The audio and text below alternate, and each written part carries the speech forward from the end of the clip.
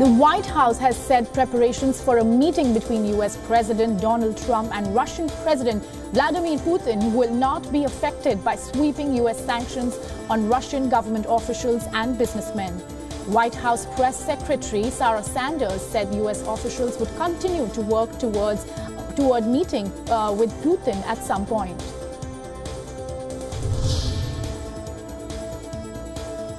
The White House has said it is considering sending more than 4,000 National Guard troops to the border with Mexico and will continue to work with California, which has resisted President Donald Trump's call to use the reserve military to support the border patrol.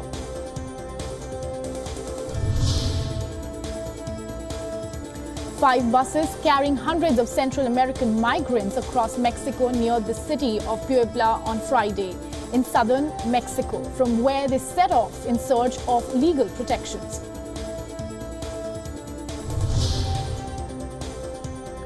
London Police Chief Cressida Dick has said the Metropolitan Police has not lost control of streets after 6 stabbings in a matter of hours in the UK capital.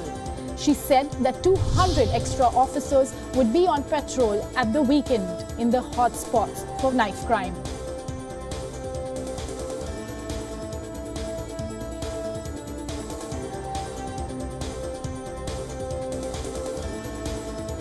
U.S. National Security Advisor H.R. McMaster was met with rounds of applause from staff members on the White House grounds on Friday as he bid farewell on his last day. President Donald Trump shook up his foreign policy team when he announced in March he would replace H.R. McMaster as National Security Advisor with John Bolton, a hawk who has advocated using military force against North Korea and Iran.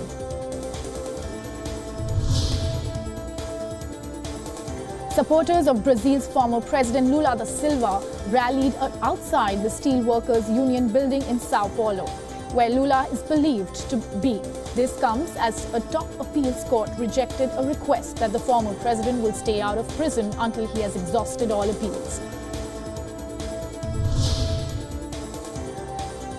Protesters against Brazil's former President Lula da Silva gathered outside federal police headquarters in Curitiba after Lula defied a judge's order to turn himself into police. Demonstrators chanted and waved flags against Lula, who remained holed up inside headquarters of a steelworkers union.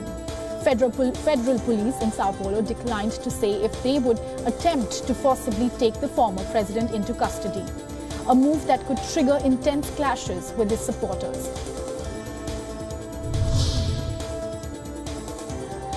Brazil's former president defied a judge's order to turn himself into police and start serving a 12-year prison sentence for bribery that likely ends his bid to return to the presidency. However, his legal team was negotiating his surrender with federal police.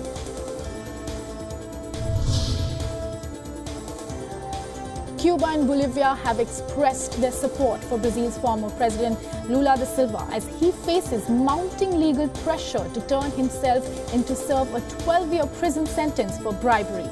Dozens of Lula supporters camped outside the Brazilian embassy in Bolivia to show their support for Lula after Bolivian President Evo Morales criticized the ruling ordering Lula to prison.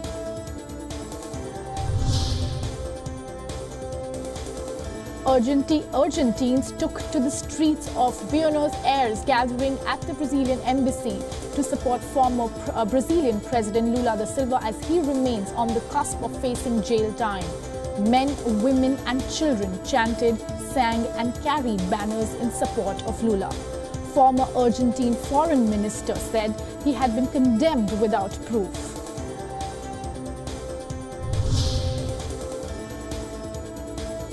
Mixed martial arts fighter Conor McGregor was freed on $50,000 bail after appearing in a New York City courtroom on charges of assault stemming from a melee following a press event for a series of UFC fights to be staged at a Brooklyn arena.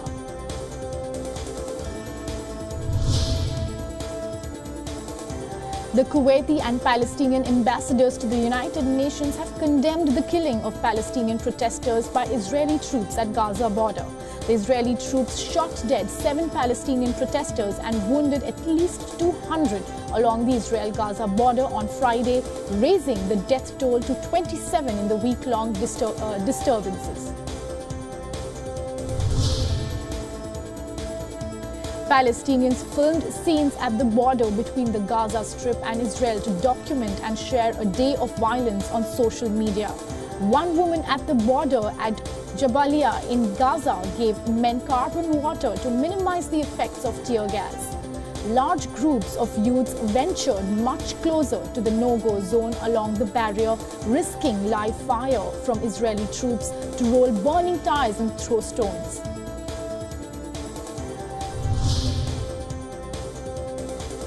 Israeli army has circulated a video that claimed to show a Palestinian trying to cut the fence at the border between the Gaza Strip and Israel during protests.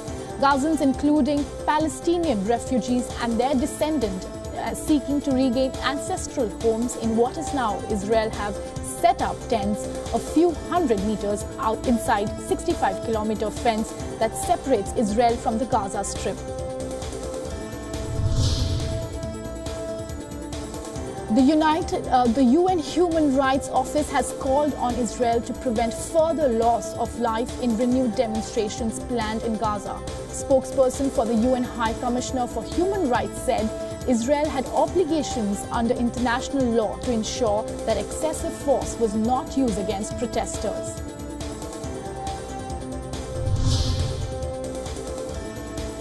Israeli army distributed video on Friday that they say shows a Palestinian trying to cut the fence at the border between the Gaza Strip and Israel.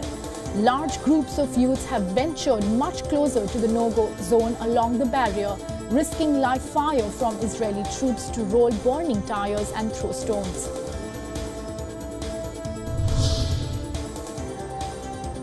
Andrés López, the leftist leading the race to win Mexico's presidency in July, will root out corruption at Pemex and also aims to slim down the state-owned oil and gas company. His pick for finance minister has said Carlo Urruza, an economist, had harsh words for Pemex, saying it was neither competitive nor productive enough, and adding that its trade union is an icon of corruption.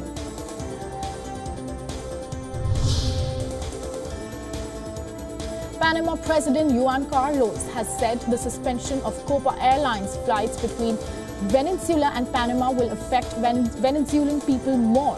Venezuela said on Thursday it was halting commercial relations with Panamanian officials and companies, including regional airline Copa, for alleged involvement in money laundering, prompting both countries to recall their ambassadors.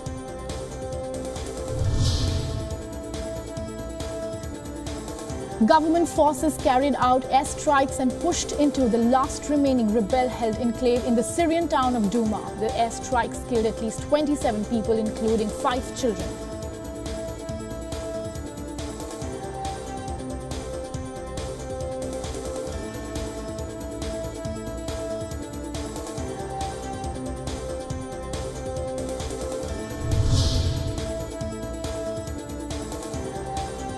Newly elected French Socialist Party leader Olivier Faure will officially take office today with the challenge of deeply renewing his breathless party.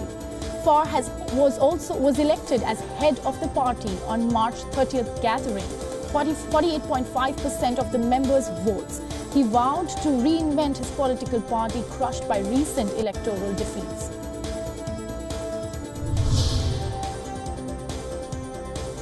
A French company is hoping to convince the world that a clear sphere, a little over a meter in diameter, is the solution to the world's water crisis. The company that makes the spheres expects there to be a 50% increase in the demand for fresh drinking water by 2030, with many countries already suffering severe shortages.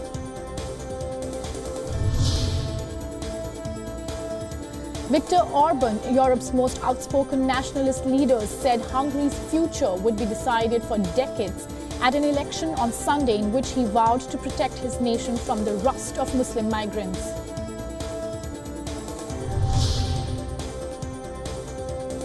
Hungarian opposition socialist candidate held a campaign closing rally in Budapest ahead of parliamentary elections on Sunday, telling supporters that current Prime Minister Viktor Orban had abused his strong political mandate.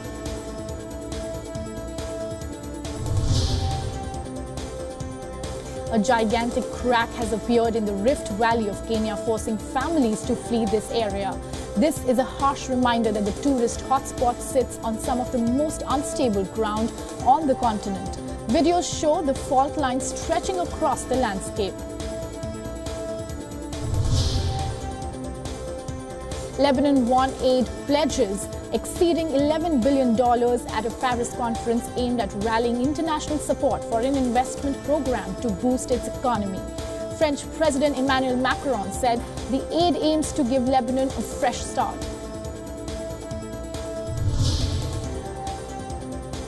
Pakistani Prime Minister Shahid Khaqan Abbasi visited Kabul on Friday to hold face-to-face talks with President Ashraf Ghani, the latest in a series of engagements aimed at reducing mistrust between the two neighbors.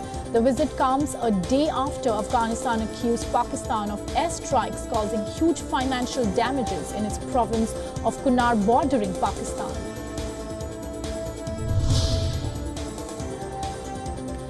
Top US, Mexican and Canadian trade officials met on Friday to discuss prospects for a deal to update NAFTA amid pressure from Washington to strike a quick agreement despite several unresolved issues. No time limit has been set for the Washington talks between US Trade Representative, Mexican Economy Minister and Canadian Foreign Minister.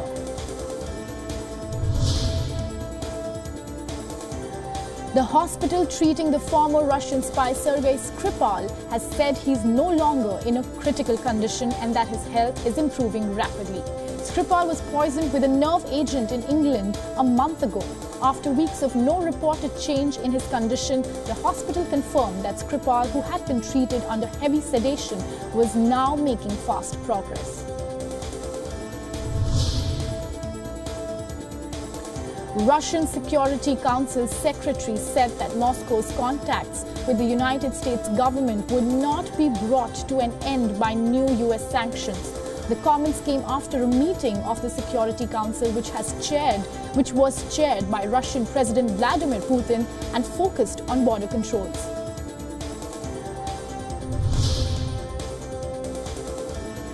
China's foreign ministry spokesperson has said Beijing will fight back without any hesitation if the United States announces a list of additional tariffs on imported Chinese products.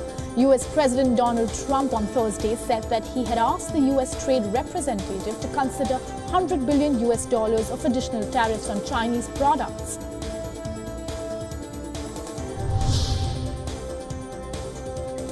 US retailers have urged President Donald Trump to rein in his threat to slap additional tariffs on Chinese goods, warning that a trade war would be disastrous for the US economy. Including consumers, China has also warned it was fully prepared to respond with a fierce counter-strike of fresh trade measures if the United States follows through on President Donald Trump's warning.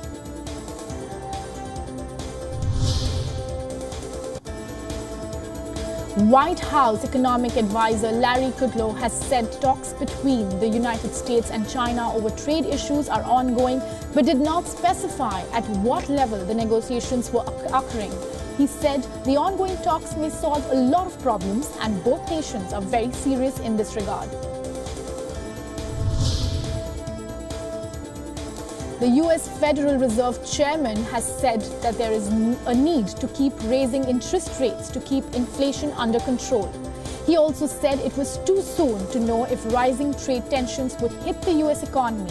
In his first speech on the economic outlook since assuming office at the US Central Bank on February 5th, he said that the labor market appeared close to full employment.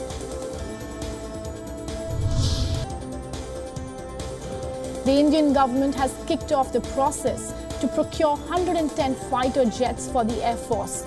This will be one of the world's biggest defense procurements by a government. The Indian Defense Ministry has issued an initial request for information to global aviation companies.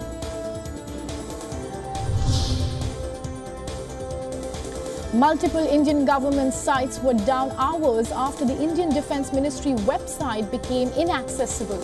In a statement, the government said that as many as 10 websites went offline after a technical issue in server storage. The websites were later restored.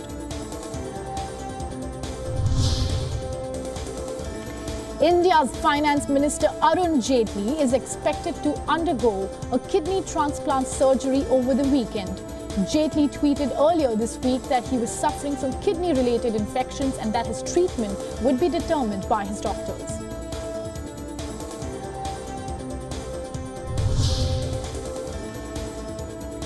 On the second day of his visit to India, Nepal's Prime Minister KP Sharma Oli will be hosted by his Indian counterpart Prime Minister Narendra Modi.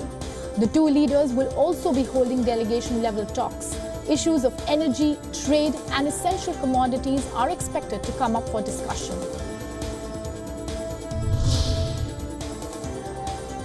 Indian Prime Minister Narendra Modi led the Bharatiya Janata Party and opposition parties blamed each other for the washout of the entire budget session in Parliament. Repeated protests in both the houses led to frequent adjournments and making this one of the least productive Parliament sessions since 2000.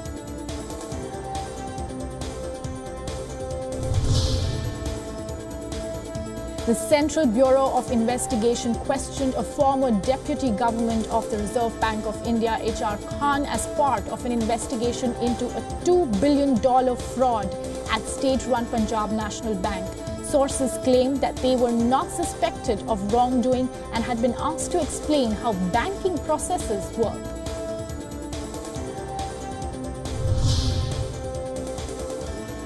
Two days after he was awarded 5-year jail sentence, India's film star Salman Khan's bail application will be heard by a court in Jaipur.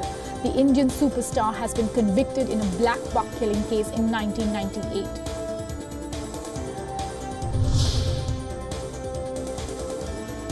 The Handloom Development Department in Jammu and Kashmir's Leh is providing free training with stipend to the unemployed youngsters of the state to make them self-dependent. The training serves a dual purpose of making the youth self-dependent as well as preserving the local traditional art of weaving pashmina and spinning.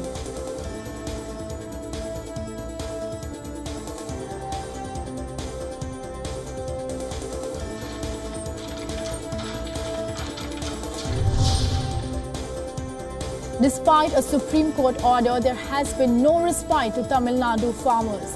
Farmers in Tiruchirappalli buried themselves neck-deep in sand on the banks of Kaveri River to protest the delay in constitution of a board that would have ensured timely release of water to the state.